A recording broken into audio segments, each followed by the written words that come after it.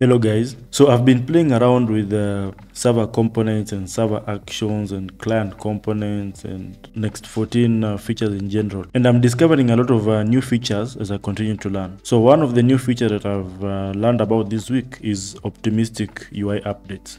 So take a look at this chat window here. So you type a message in the text box, press enter, sends to the server, and once the message is sent, displays in the UI. So one of the problem with this approach is you have to wait for the message to be sent in order for it to be displayed in the UI. So there is like a delay in the displaying of the message, which is bad user experience. So you want to just type the message, and then once you press enter, it immediately displays here, and you don't have to wait for the request to be sent in order for the UI to update. So that is where the optimistic UI updates come in. So optimistic UI is you are able to predict the result that an action will produce, and you're able to update your UI even before the result is sent back to you. So you update the UI while the request is being sent in the background. So how do we do that? So before we write code, let's briefly go through our code and what it does. So we have a chat component here. So the chat component stores the messages in an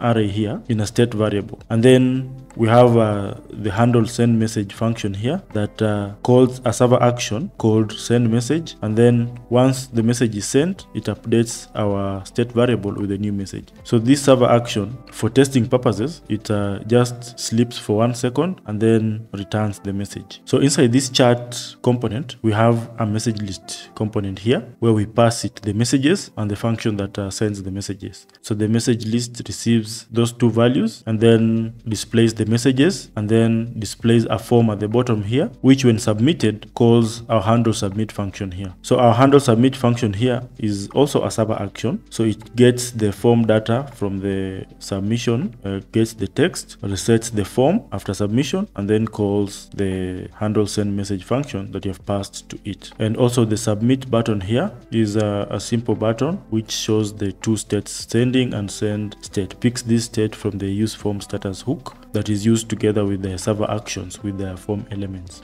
So first of all, this setup here is so impressive because we haven't used any API routes. Everything is just handled by server actions. So let's look at our message lists component here. So we are displaying the messages directly from the props here. So we want to implement our optimistic UI feature inside this component. So there is a React hook called the useOptimistic hook that handles the sort of thing that we want to implement. And this hook is not generally available to all of React right now. So we'll be able to use it because Next.js uses the canary release of React. So it ships with this hook. So let's just go ahead and try to implement this hook. So it will work just like the state variable hook. So you have an array with two values. So we have optimistic messages and then another function that adds an optimistic message, and all these are available in the use optimistic hook from React. So the use optimistic hook accepts two values. So one value is the initial value of the data that you want to optimistically update. So one, we can use the messages just from the props. So this is the initial value, and then the next prop is the reducer function that will update these messages with a new value.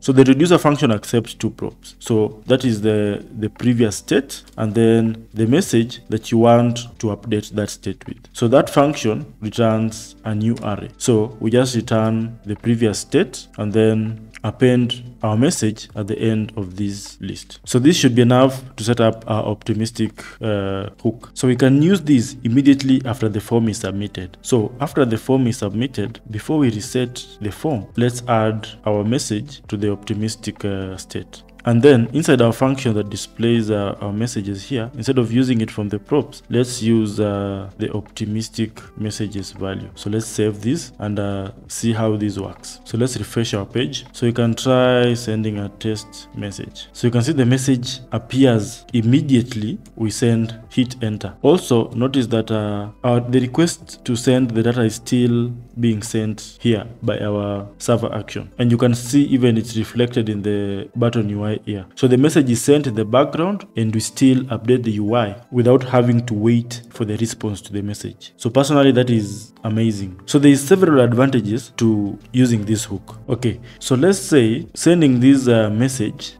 fails halfway through and the message is not sent and updated successfully. So for example, let's say in the chat UI here, so between sending the message and updating our data store, we could, for example, throw an error, right? So we'll send the message, but now we won't be able to update our UI, right? So this handle send message function here, we have forced it to fail.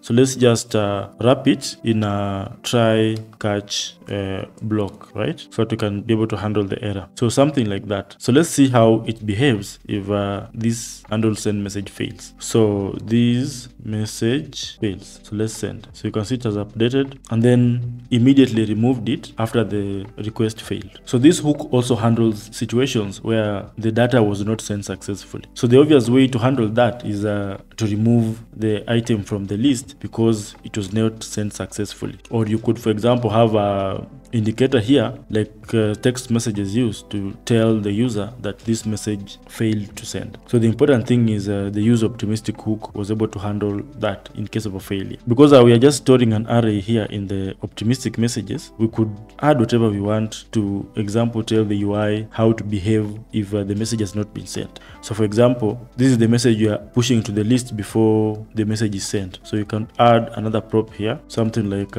is sending to true, so that when displaying the messages here, we could, for example, add a class name that depends on the sending state of the message. So for example, what this sending class does for us here, it will add a blue background color to messages while they are sending. So if we do a hello world, you can see it has a blue background while sending. So let's fix this throw we added here. So let's test. So test message, it has a blue overlay and then turns back to white if the message succeeded sending. So a pretty simple feature, but will be a huge improvement to your user. And then also the implementation was not that hard to do. So that is all. I hope you learned something new today. Thank you so much for watching and see you in the next video.